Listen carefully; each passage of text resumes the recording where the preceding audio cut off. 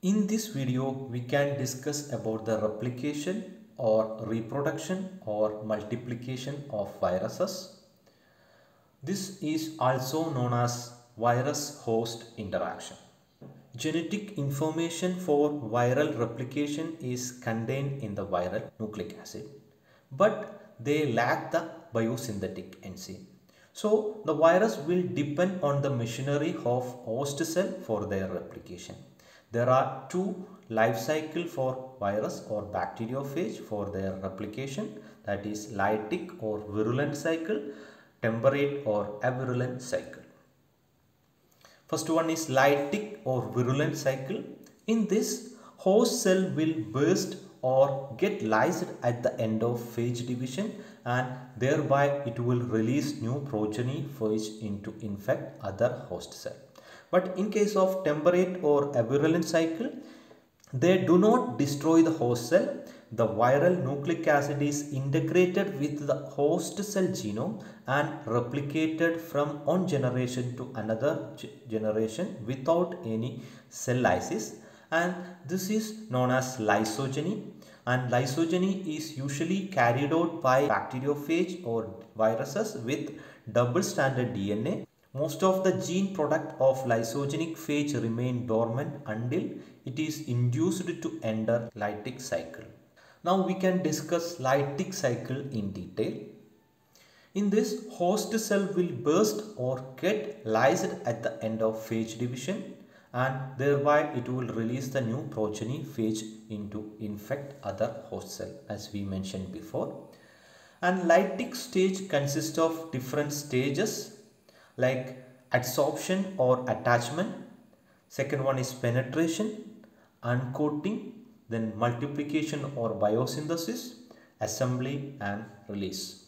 We can discuss each step in detail. First one is adsorption or attachment. This is the stage in which the virus will come in contact with the cell by random collision. But during the random collision, all the viruses will not attach with the host cell. Adsorption will take place only if there is an affinity between the virus and bacteria or the cell. The tip of virus or phage tail become adsorbed on the bacterial cell surface at specific receptor sites, and they have some molecular configuration that are complementary to each other. At initial stage, only tile fibers are attached. This stage is reversible. The tile pin get attached, the adsorption become irreversible.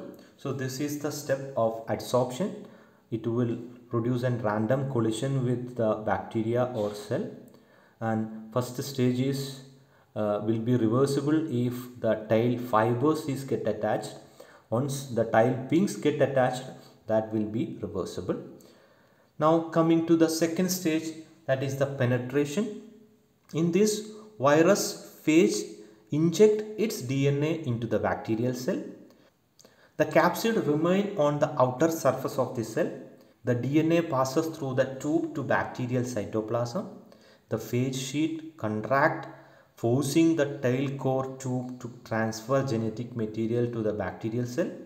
In case of non-enveloped viruses, the penetration is by engulfment, by invagination of plasma membrane with accumulation of virus cytoplasmic vesicles, which is known as phagosome. But in case of enveloped viruses, they will fuse with the plasma membrane of host cell, releasing nucleocapsid into the cytoplasm. So this is the tile contraction and thereby the penetration of DNA and thereby DNA injection into the host cell. Third step is uncoating. It is the physical separation of nucleic acid from its outer structural components and capsid so that the nucleic acid is released into the cell. Host component and proteolytic enzyme within the lysosome will help for the coating. Now coming to the fourth stage, that is the multiplication or biosynthesis. It is the conversion of host cell to phage producing cell. So once the bacteriophage enter into the host cell, it will stop the replication and transcription of bacterial DNA and RNA. Then virus phage mRNA code for the nuclease degrade the host cell DNA into small fragments. This make the nucleotide of host DNA available for the phage DNA synthesis. Then the transcription of phage mRNA is initiated by host cell RNA polymerase. Then this lead to virus gene get expressed and it will direct the biosynthetic machinery of the host cell to shut down the normal cellular metabolism and to start production of biosynthesis of viral component like head and tail.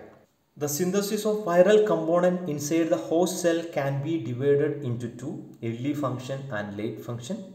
In early function, the phage will take over the host cell and the synthesis of early viral mRNA will started and the synthesis of early proteins and enzyme like nuclease, DNA dependent RNA polymerase will start. And in late function, here the synthesis of structural and enzymatic protein will start, then assembly of nucleic acid will start and late proteins like phage, head, tail fibers and endolysin will be produced in this stage. Next stage of lytic cycle is assembly. In this, the virus pieces are assembled to produce complete viral particles or virions. Two kinds of proteins are required for the phage assembly, structural proteins of phage particles and enzyme that will catalyze the assembly process. These enzymes do not become part of bacteriophage during their release. Now, assembly of icosahedral phage take place in several steps. First, the aggregation of phage structural protein to form head and tail will occur. Then the condensation of nucleic acid and entry into the preformed head will occur. After that, the attachment of tail to packed about 25 minutes after infection. About 50 to 100 phage particle will be assembled. Now coming to the last stage, that is the release. This is the final event. Host cell get burst and all of the new virion will escape from the bacterial cell. An enzyme called endolysin is produced towards the end of lytic cycle will help for the lysis of bacterial cell and release the mature phages. When bacterial cells are infected with filamentous phages, the release is by means of extrusion without damaging the bacterial cell. It is also known as reverse phagocytosis. In this case, as the viral DNA extrudes through the membrane, it picks up the protein molecules. So that is all about the stages of lytic cycle. It is an animation showing lytic cycle. In first stage, virus will attach with the bacteria. Then virus will penetrate their genetic material into the bacteria. Then viral DNA will get multiplied and it will take over the function of bacteria, and the viral DNA will use the bacterial machinery to produce the viral protein parts and structures. Then it will get assembled and by using endolysin enzyme, virus get lysed and the new matured viruses will be released. This is a symbol diagram which will show different steps of lytic cycle. In first one there is an attachment, then penetration, then takeover of bacterial cell and the synthesis of nucleic acid and protein which are required for the virus, and then assembly and packaging, and finally by lysing the bacterial cell it will release the new viruses. Now coming to the lysogenic life cycle or temperate phages. Phages with double-stranded DNA usually will not destroy the bacterial cell. In this, viral nucleic acid is integrated with the host cell genome and replicated from one generation to another without any cell lysis. Example is association of lambda phage with E. coli. Most of the gene products of lysogenic phage remain dormant until it is induced to enter lytic cycle. So these are the different steps of lysogenic cycle: entry of phage genome into the cell, synthesis of early protein, integration of viral DNA, and attainment of lysogeny. Coming to the first one, entry of phage genome into the cell. The entry of virus into the bacterial cytoplasm is by means of same mechanism as that of Lytic cycle. That means there will be a random collision in which fibers will get attached. When the pings get attached, the attachment is irreversible. Then there will be an tail contraction and penetration of viral DNA or RNA into the cell. Then viral DNA injection into the bacterial cell. Second one is synthesis of early proteins. The host cell synthesis repressor protein coded for the phage DNA. This protein will inhibit the synthesis of specific mRNA, which is responsible for the endolysin, which is the main enzyme reason for the lysis of bacterial cell, so that the endolysin production will be inhibited due to a protein known as repressor protein. If sufficient repressor protein is present, the Lytic cycle will not take place. Now coming to third stage, integration of viral DNA. In this, phage DNA will join with bacterial DNA and it is inserted by phage code DNA insertion enzyme. The viral genome joined with the bacteria DNA is called as prophage. Lambda phage chromosome is inserted between the galactose and biotin gene for E. coli. The phage DNA get attached as a circle initially, which further break and rejoin with host DNA. This is a picture representing lysogenic cycle. Usually a circle DNA will be there and then it will join with the bacterial DNA and it will replicate, and until the activation of Lytic cycle it will remain in the lysogenic cycle. Fourth stage is attainment of lysogeny. The bacterial host cell remain alive. It continue to grow and multiply along with the phage DNA associated with it. The phage gene replicate as the part of bacterial chromosome. Continued production of repressor gene will help to continue the lysogenic cycle.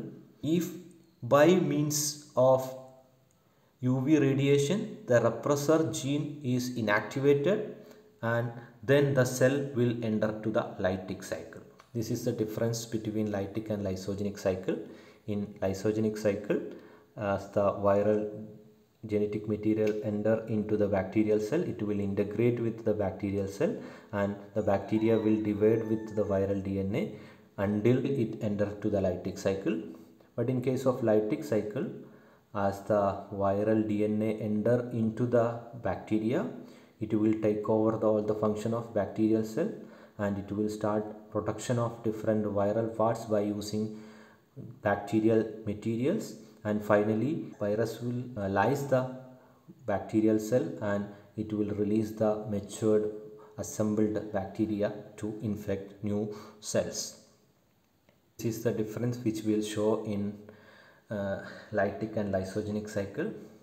In Lytic cycle it will release by lysing the bacterial cell, but in case of lysogenic cycle it will integrate with the bacterial DNA and it will multiply.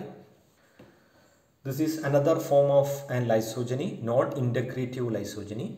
In this, integration of phage DNA does not take place the bacterial DNA, and the DNA which are not integrated with the bacterial DNA is known as plasmid. The plasmid act as an independently replicating circular DNA molecules. Phage P1 follow this form of replication with E. coli. So this is the plasmid which are seen in the bacterial cell due to some non-integrative lysogeny. So that is all about the replication, reproduction or multiplication of virus or virus host interaction. Hope it is clear. Thank you for watching this video.